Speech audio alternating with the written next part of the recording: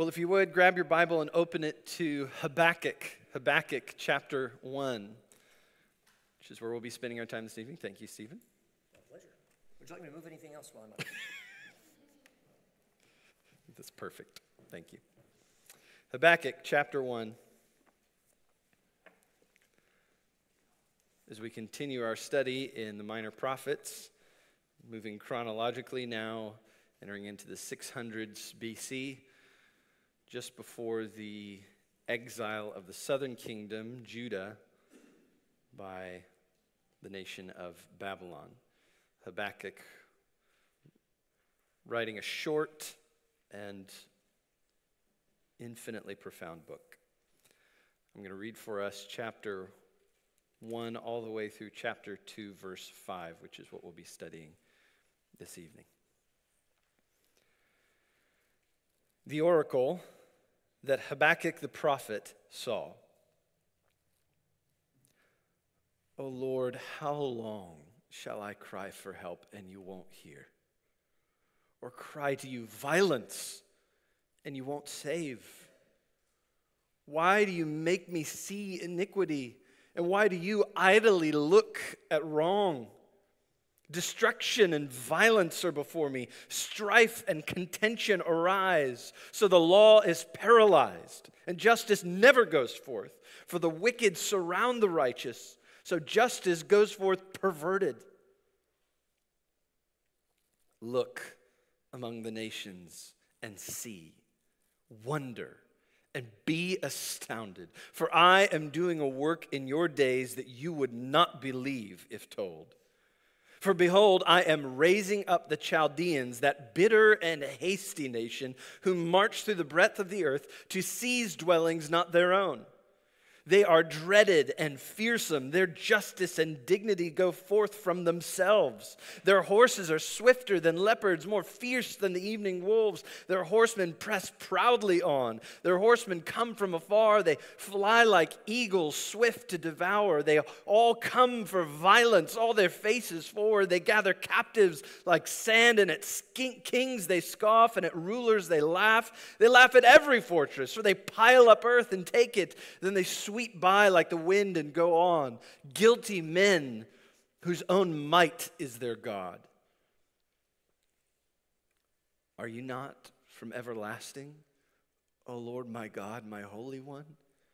We shall not die.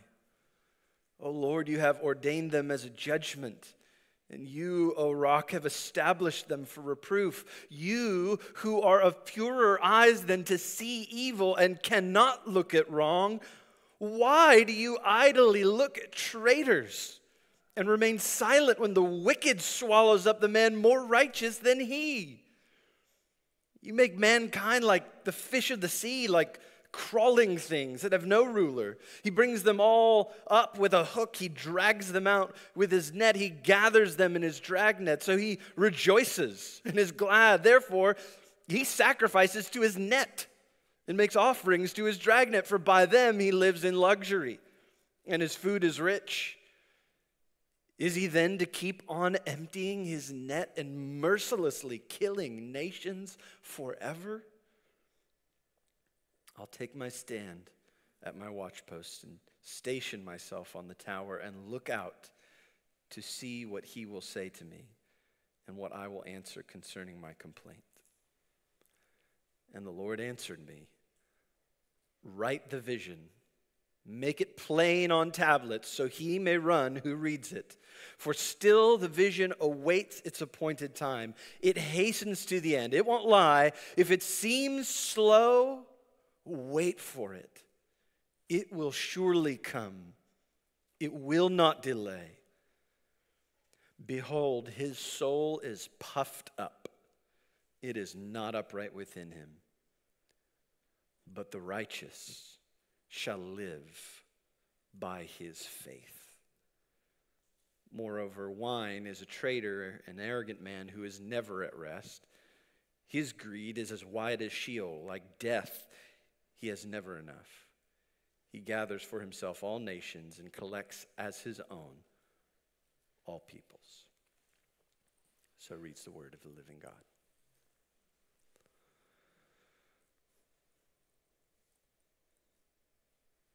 What's the point of the book of Revelation? Is it just there because biblical scholars need a job and everyone's got to have a different view and we like to debate about these things? What's it doing there in your Bible? What's the point? Remember, it was written by John, the Apostle John, while he was exiled on the island of Patmos during the Diocletian persecution of Christians.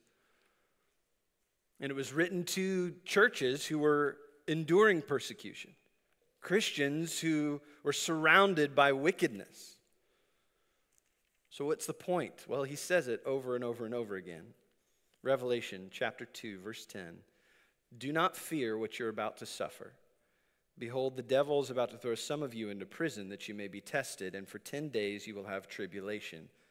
Be faithful unto death, and I'll give you the crown of life. Or chapter 2, verse 25. Only hold fast what you have until I come. Or chapter 3, verse 11. I am coming soon. Hold fast what you have so that no one may seize your crown. You say, well, sure, that's what he wrote to the churches, but then there's all that weird stuff about the beast and the dragon. Surely that can't be about the same thing, oh, can't it? Chapter 13, verse 8, and all who dwell on earth will worship it, that is the beast, everyone whose name has not been written before the foundation of the world in the book of life of the Lamb who is slain. If anyone has an ear, let him hear. If anyone is to be taken captive, to captivity he goes. If anyone is to be slain with the sword must he be slain. Here is a call for the endurance and faith of the saints. Chapter 14, verse 12. Here is a call for the endurance of the saints, those who keep the commandments of God and their faith in Jesus. Or the very end of the book of Revelation itself, chapter 22, verse 12. Behold, I am coming soon. Chapter 22, verse 20. He who testifies to these things says, surely I am coming soon. What's the point? Hold on a little longer. Just hold on a little longer. I'm coming soon. Just endure and wait. And as it turns out, that's exactly the same point that Habakkuk is making when he says, the just shall live by faith. Notice what Revelation does not commend in the face of unbridled wickedness. He does not say, fix it, make it better, change it, revolutionize society, judge it, correct it, end it. He doesn't say any of those things. Jesus does not say that the one who changes the culture will be saved. He says in Matthew 24, verse 13, the one who endures to the end will be saved. God's charge to believers in an increasingly wicked, depraved, anti-God world has been the same from Genesis 3:15 all the way to Revelation chapter 22, and it is perfectly summed up in this vision that we are given in 600s BC by the prophet Habakkuk. The just shall live by faith. When we are faced with injustice in the world around us, God does not demand that we enact perfect justice, only that we wait patiently for him to bring it. We walk by faith and not by sight. But another thing that Habakkuk teaches us is that while we endure and while we wait for the Lord to return and bring his justice on earth, it's still really hard. It's still hard. It's one thing to get angry when you see videos online of the latest nonsense that shows up in the world around us, isn't it? To see another video of a drag queen story hour at a kid's library. To see a video of a 13-year-old girl's right arm totally stripped bare of all flesh because it's been used for a sex reassignment surgery. To see another headline of school shootings, to see another rally for pro-abortion rights, as they're called. When we see wicked dictators of our world starving their own people and fattening themselves, I mean, it is right to see that and be incensed with a kind of holy ire. But it is also another thing when all of the wickedness and evil of the world comes into your home. And my guess is that some of you have felt this.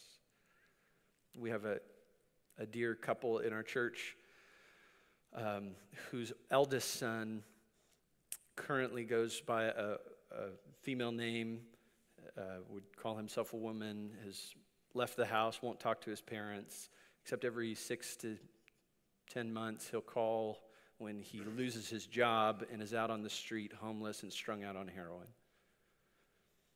When that kind of wickedness comes into your life, what do you do? How do you react to that manner of evil? I mean, it makes you want to do something, doesn't it? It makes you want to fix it, turn the ship around, lobby, vote, or something, right?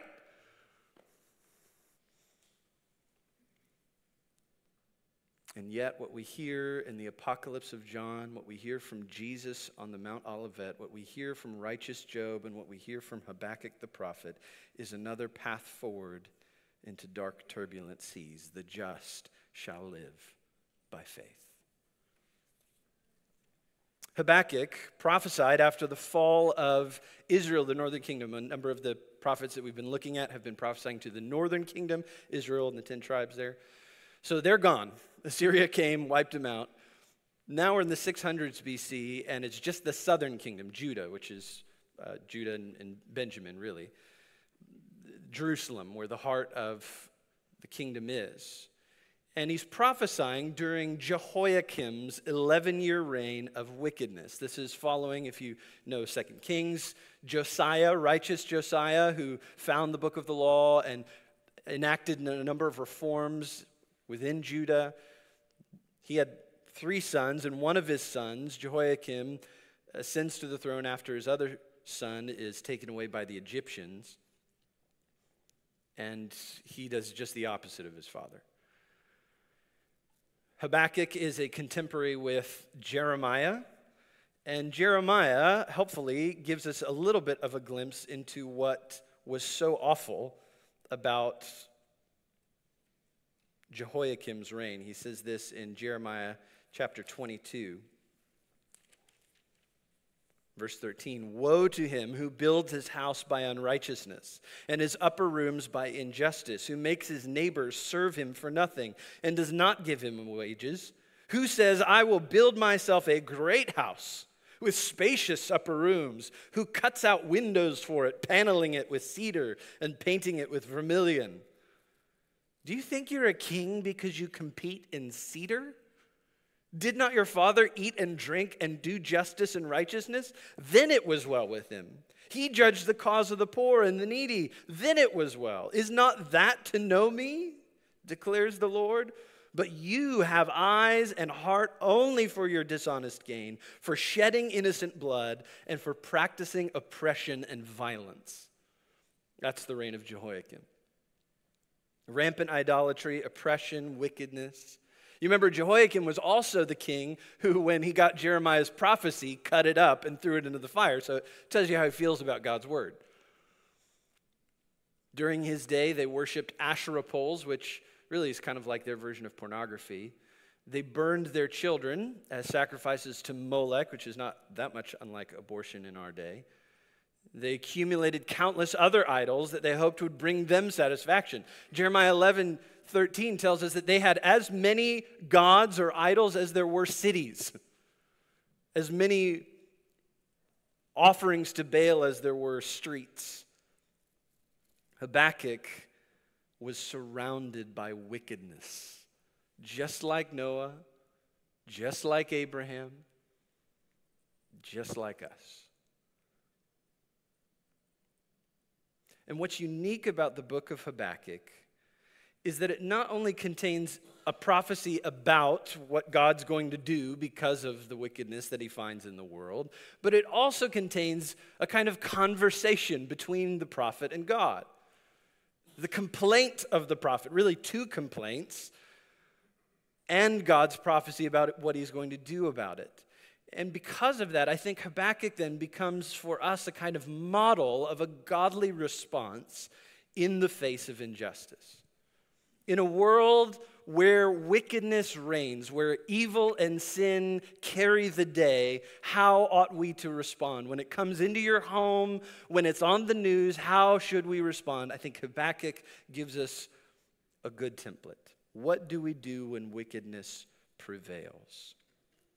And basically we do two things, and that's going to be our outline. The first thing that you do is that you pray for God's justice. You pray for God's justice. And that's going to be basically the whole first chapter. Look at chapter 1, verse 2. Habakkuk begins his prayer to the Lord. "O Lord, how long shall I cry for help and you will not hear? Or cry to you violence and you won't save?" This is a kind of desperate plea to God. He's obviously been at this for a while. It seems like ages that he's been praying and seeking God's intervention, laying before him the evil that he sees. He quotes Job chapter 19, verse 7, crying violence and he won't save. He says, "How long will I cry for help and you won't hear?" Which should provoke a question in your mind. Does God hear? Well, Psalm 34, verse 15 seems to indicate, yes, God hears the prayers of the righteous. He does. He listens. And yet, Habakkuk, like David in several Psalms, says that his experience of continued prayer without seeing any obvious answer feels like he is praying to clouds of brass. He cannot get through. It's like God isn't listening. That's what it feels like to him. It's an honest pouring out of his soul. And so he says in verse 3, "Why do you make me see iniquity, and why do you idly look at wrong?" I think the implication of this verse is that, well, God, you know everything, and you do see this, so why aren't you doing anything? And these words that he uses here are really important to Habakkuk. He uses them over and over and over again, particularly together, the word see and the word look. Particularly the word look, it's translated here, idly look, which I think is a good translation. It means to look at something and do nothing, which can, in certain circumstances, have the kind of implication to look at something approvingly. Think like kids are at recess, and one kid starts bullying another kid, and so you go and you run to the teacher on the playground. "Hey, there's a kid bullying another kid over there. You got to stop it." And the teacher's like, "Okay," and keeps scrolling on their phone. That's the sense. It's like you're doing nothing. You know what's happening, but the fact that you're doing nothing, it's almost like you're saying that's good. Like, keep bullying, keep going. Like you're approving of violence and injustice. How could that be? He says, "Destruction and violence are before me. Strife and contention arise." I mean, it's just everywhere, all around me. Such that the law, God's law, is paralyzed. It's frozen. It's useless. It's not doing anything. Remember the plumb line that Amos held in the middle of God's people? It's like crooked all of a sudden. It's not doing anything. The justice never goes forth. It's like you're never doing anything to bring justice, even as the God of justice. For the wicked surround the righteous, so justice goes forth perverted. They have their own version of justice, and they bring it out, and it's totally crooked. And so God, hearing this longing and pleading for justice to prevail, answers and says what he's going to do to Judah with wicked Babylon. Look at verse 5. This is God's response to Habakkuk. "Look among the nations and see." Those are the same words that he's used before. He's saying, You think I don't look? How about you look? But don't look just right around you. Look and see among the nations. Wonder and be astounded. He's like, you think I'm playing checkers? Man, I'm playing chess.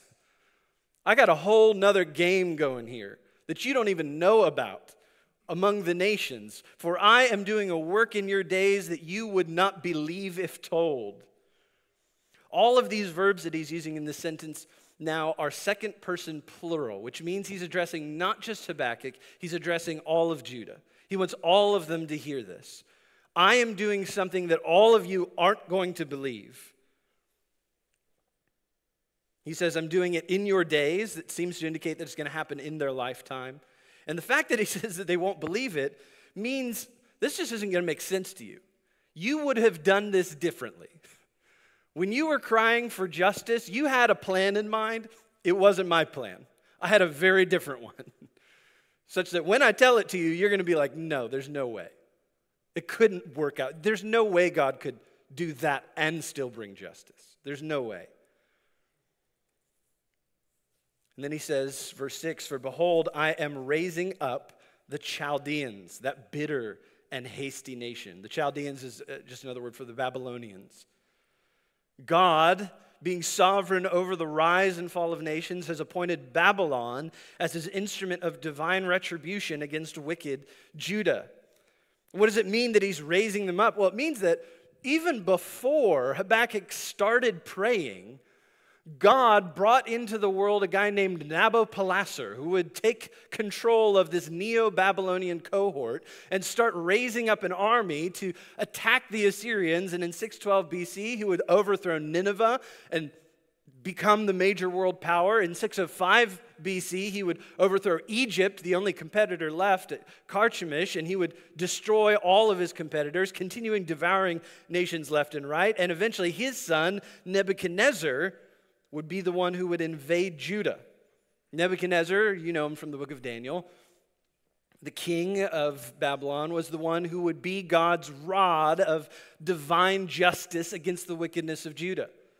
This evil, pagan, idol-worshiping king would be the one that God would bring to destroy evil Judah. 605 BC, Nebuchadnezzar invades Judah, kills Jehoiakim, takes all the high-ranking officials with him, to include Daniel.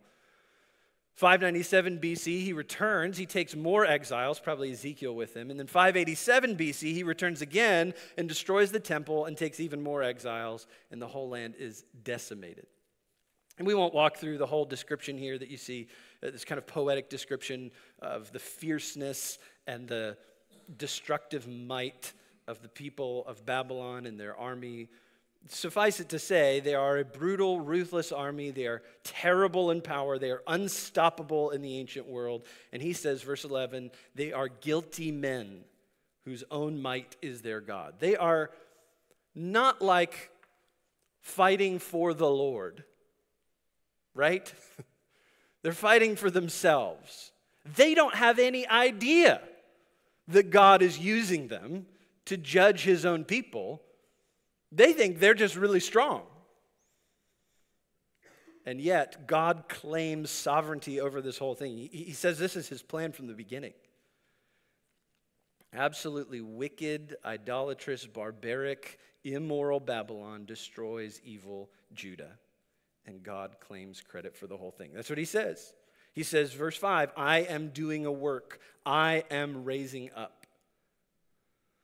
Habakkuk gets his answer. But it is not the answer that he wanted, is it? He's like, I wanted justice, but not like that kind. And so he goes right back to the throne of grace. Verse 12, are you not from everlasting, O Lord my God, my Holy One? Habakkuk here, at a loss, just prays back to God his attributes, which is a really good thing to do. If you're ever at a loss, is just to remind yourself by praying to God, God, you are eternal. You are holy. And I think this translation says, we shall not die. I think probably the NIV and the CSB are correct in this. You shall not die. It's saying to God, you're eternal. You're self-existent. And he says, God, I admit that you're in charge of this whole thing. O Lord, you have ordained them as a judgment, meaning Babylon. And you, O rock, have established them for reproof. God, I grant that this is your plan, that this is what you're going to do, and that you are entirely different from Babylon and its gods, which are man-made.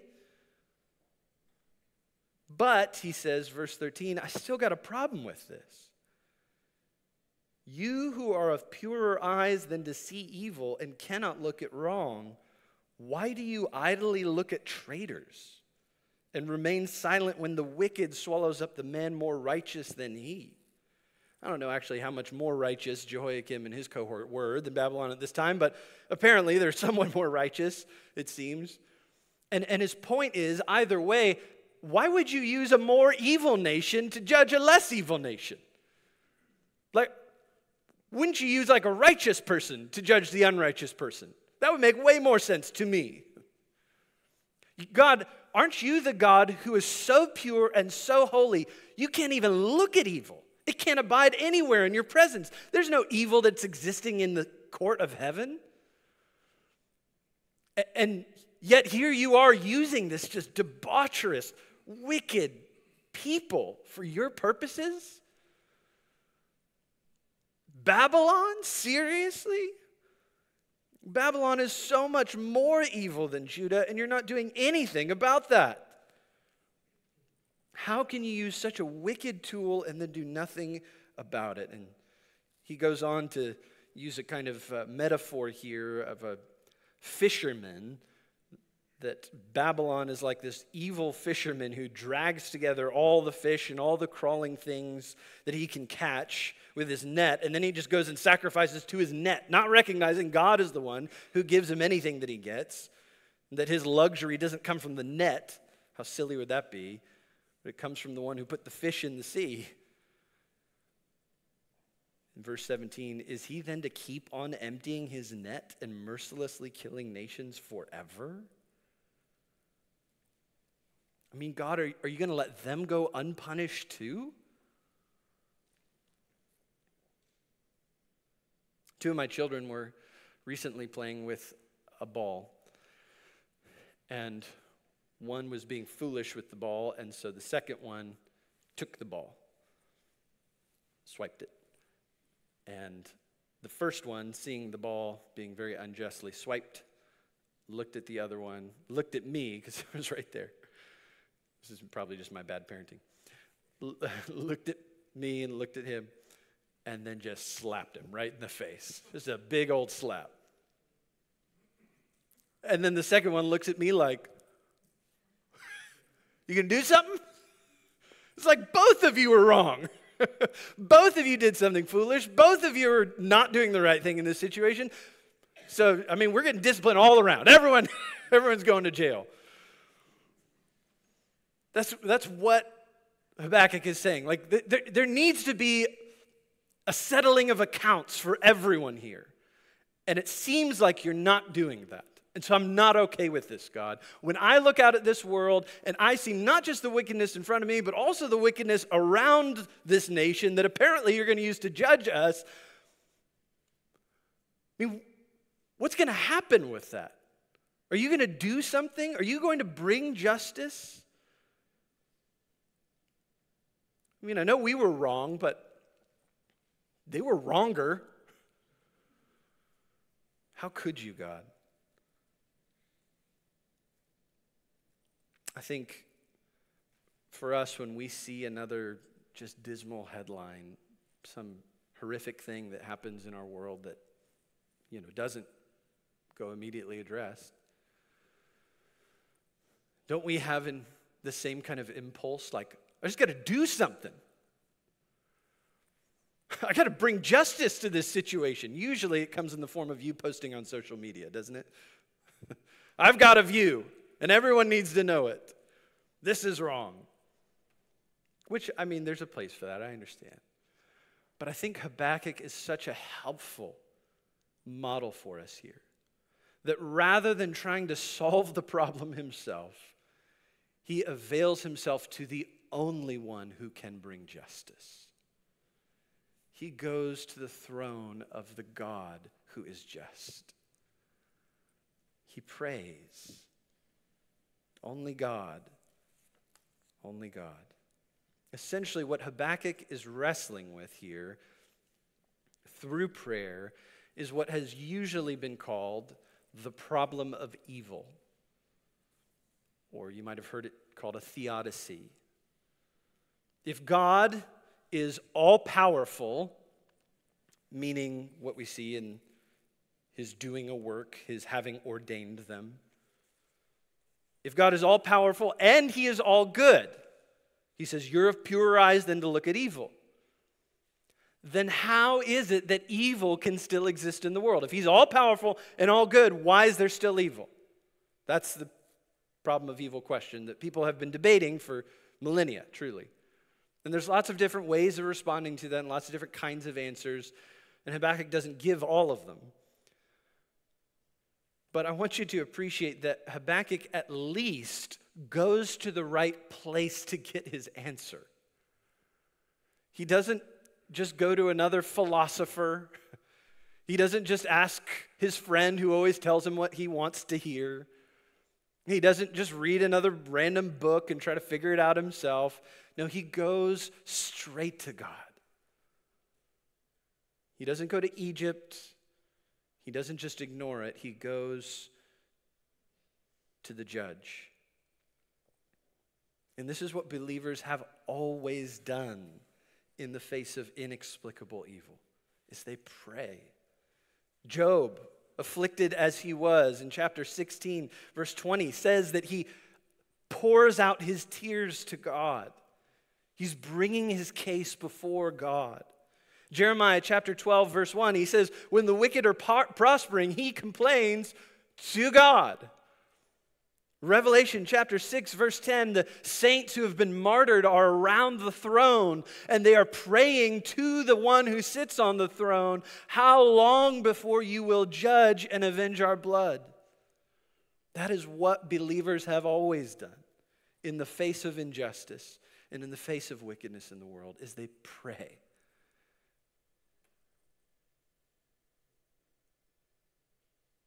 Brothers and sisters, if you are wearied by the evil that you see in the world around you, or maybe in your own life,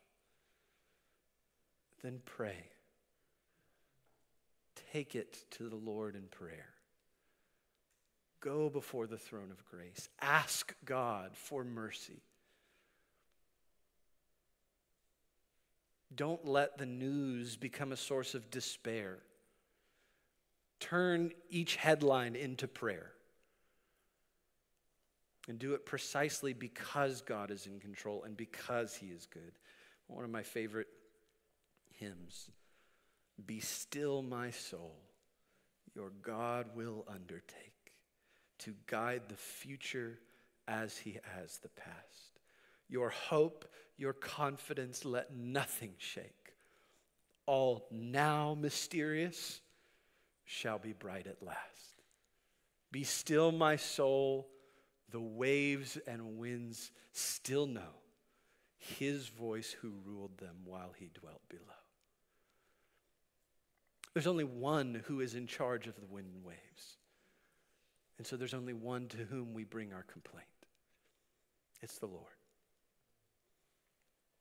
But what do we do after we pray? You say, that's fine and good. I'm doing it. I'm praying. I'm on my knees. I'm asking God. I know there's a lot of evil in America. I know there's a lot of evil around the world. I'm praying, God, have mercy. Now what do I do? Here's the second answer. You ready for it? You pray for God's justice, and then you wait. You wait for God's justice. Having appealed his case to the throne of grace, Habakkuk now assumes the posture that should always follow prayer. Chapter 2, verse 1. I will take my stand at my watchpost and station myself on the tower and look out to see what he will say to me and what I will answer concerning my complaint. He's like, I'm a watchman standing on the wall, looking out on the horizon for a runner to come, telling me of news of the battle. That's the image that he's conjuring up. It's similar to Isaiah chapter 21. Habakkuk stands with eager anticipation, waiting to see how God will respond and then how he will report. In verse 2, God tells him his response. And again, it's not what he expects. The Lord answered me, write the vision. Make it plain on tablets so he may run who reads it. Meaning, like big old letters. Put it like on a billboard so that the guy who has to go report the thing can't miss it. It's bright as day. It's right there. He sees it. He's off. He's able to report it right away. For still the vision, verse 3, awaits its appointed time. It hastens to the end. It will not lie. If it seems slow, wait for it. It will surely come. It will not delay. And then here is the vision. This is the answer that God gives to his prophet. Verse 4. Behold, his soul, I think speaking of Babylon, behold, his soul is puffed up. It is not upright within him. But the righteous shall live by faith. The message that he gives to his prophet, who is waiting to hear what God will say, is essentially, keep waiting. Keep waiting. It's a contrast between two ways of thinking about the world. One way is a me-centered approach to the world, one that's puffed up, one that's self-centered, one that's not upright, one that's looking at my own hands and saying, this is where the strength is. This is where the power is. Here's how we're going to get justice, is by me and my efforts and my doing. And then there's a totally opposite paradigm that is the attitude of a believer. The righteous, the one who has been declared righteous and who lives righteously, shall live by faith. How is it that you're going to endure? How is it that you're going to make it to the end? He says you do it by believing the promise that God made, by continuing to wait and to wait with faith. This, in some ways, is the ultimate defining question for all of mankind. Who brings justice? Is it us or is it him? If it's us, then we're puffed up. If it's him, then we don't live by doing. We live by faith. That's why this is what Paul uses this for in Romans chapter 1, verse 16 to 17, then also in Galatians chapter 3, verse 11. He says, this is the exact same way that justification works. Justification is the same exact thing. You don't work for your righteousness before God, do you?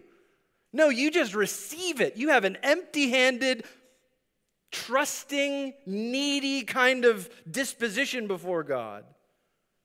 It is God who does it all. He sends Christ. He dies on the cross. He gives his righteousness. You don't do anything. The main thing that Habakkuk wants us to hear here is that faith waits. If you believe in God and he has made a promise and you're believing in that promise, which is what faith is, then you will wait for it to happen. Faith is empty-handed and full of God. In contrast, he says the Babylonians' hands are full of money. Verse 5, he says, moreover, my translation says wine, but you probably notice there's a little, if you have the ESV, there's a footnote.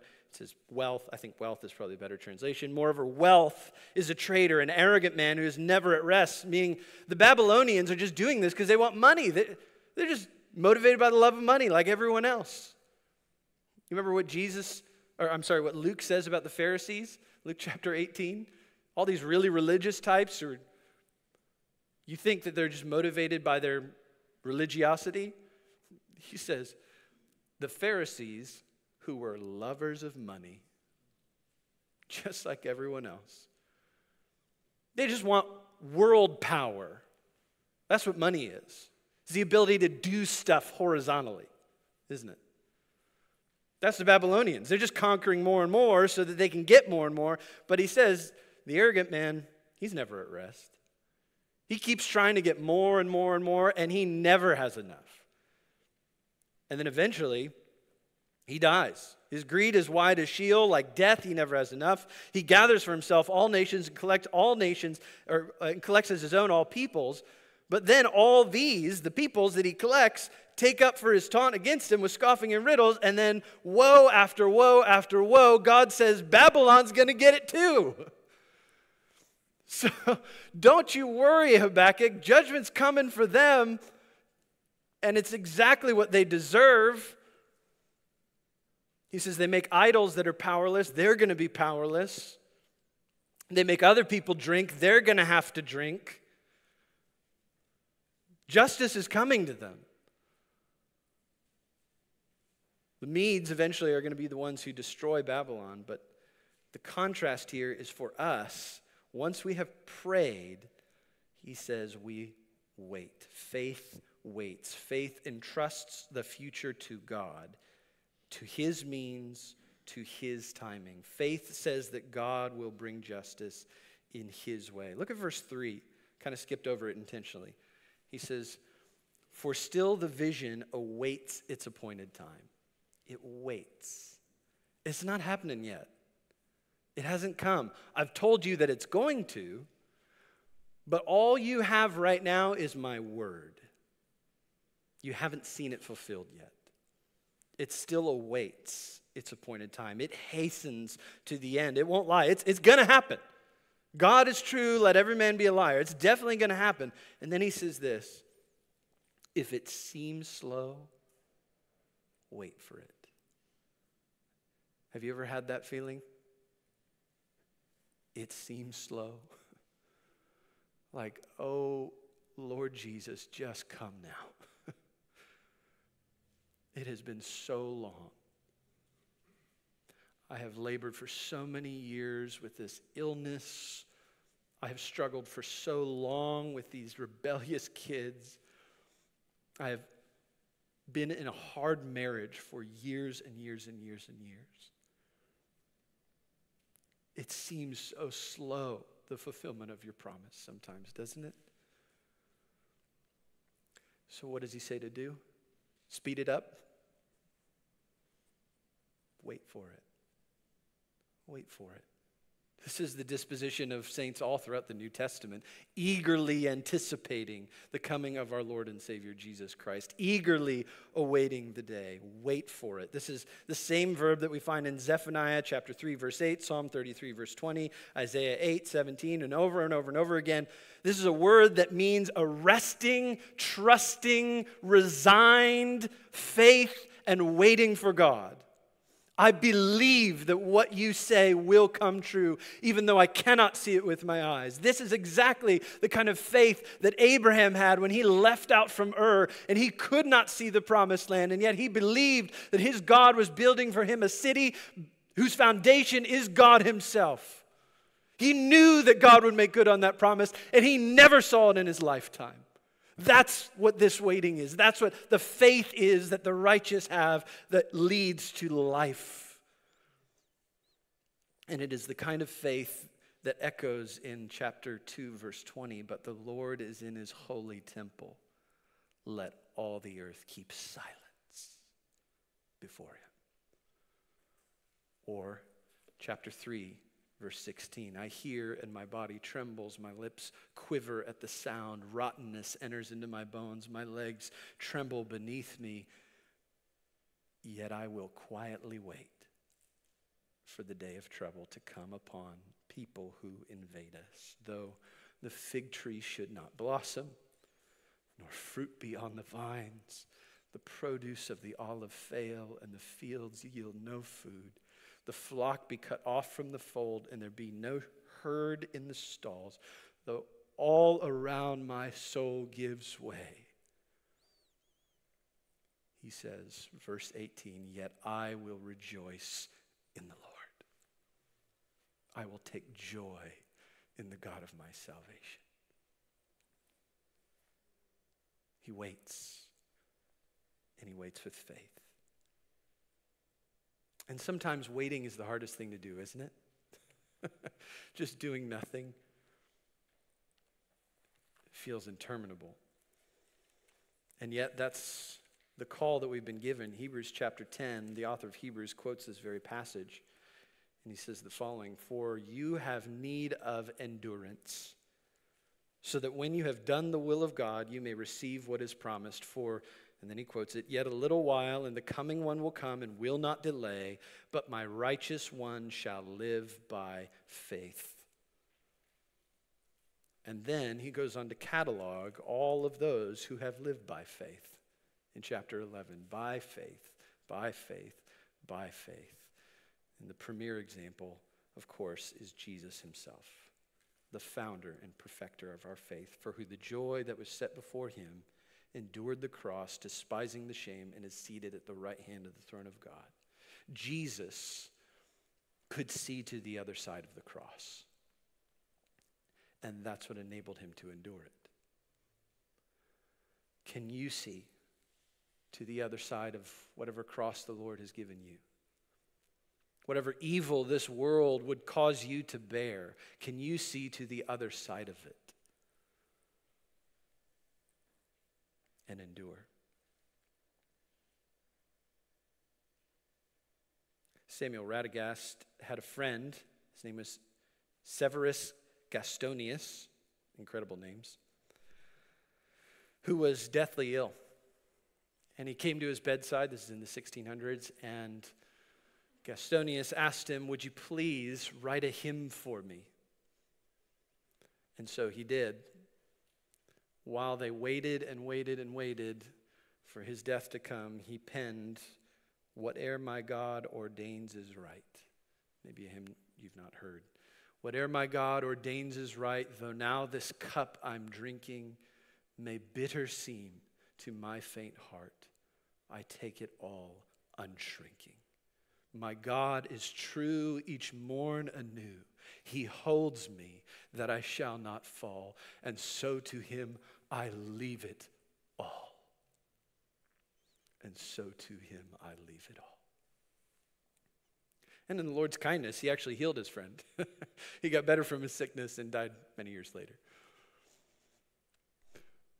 Friend, is that your attitude towards the headlines? Like Habakkuk, that you live by faith, that you would leave it all to the Lord. Of course, there's a time and a place to speak up. Of course, there's a time and a place to stand for what's righteous. Of course, there's a time and a place for God's voice to be heard in the public square. Of course there is. And yet, the believer's default must always be that the righteous shall live by faith. Not by doing, not by accomplishing, but by faith. Do you want to hear one more hymn story? Is that okay?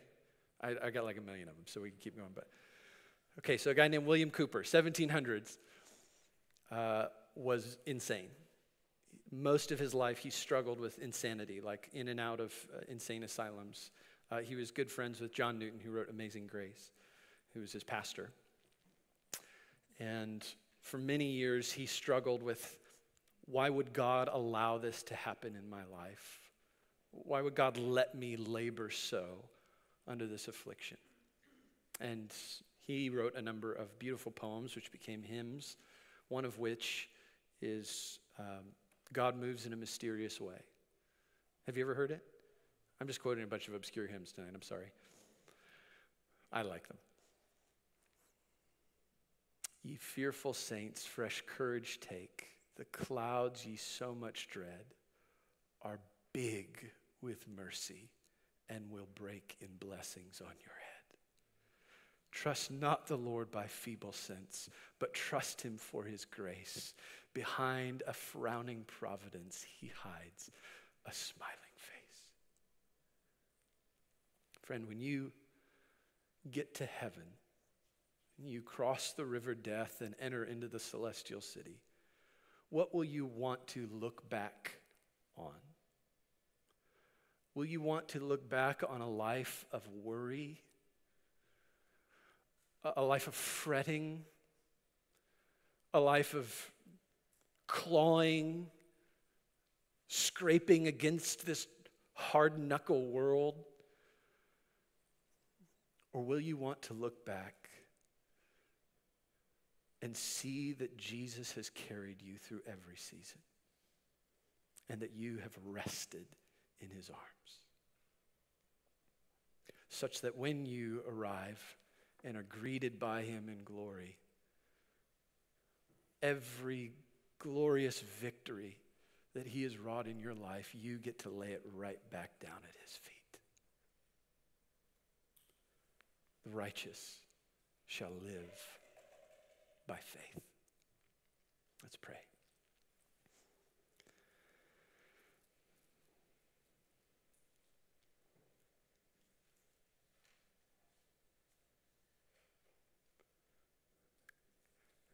God, we bring nothing to the table. We look at this world around us and our hearts are broken. We mourn and we lament, and we are even angry at the sin and wickedness that seems to prevail. And yet it only seems so. We know, Father, that you are in control of all things, and that you are bringing all of them to the bright design of your perfect end. And so we trust you and wait. I pray for my dear friends here who are suffering long, who have felt the sting of the thorn, of the curse of this world, and the evil that yet inhabits. I pray that you would be merciful to them. Give them eyes to see how good it is to wait. Even when it seems slow, help them to wait with great patience for that final day to come. And on that day, O God, redeem every last iniquity, every last tear and lash. God, bring it to its fruition such that we may declare on that day, you have done all things well. Keep us and hold us until that final day, we pray. In Jesus' name, amen.